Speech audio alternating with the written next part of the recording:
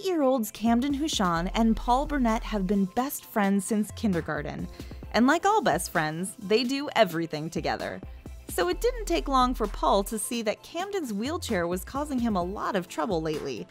When Kamden was born, doctors removed part of a massive tumor embedded in his spine. His life was saved, but the surgery left him paraplegic and in a wheelchair. His current wheelchair is covered by insurance, but only pays for a new one every 5 years. But it simply doesn't fit him. He falls out of it, it's heavy, and it doesn't fit through doors, requiring his mother to carry him into the bathroom.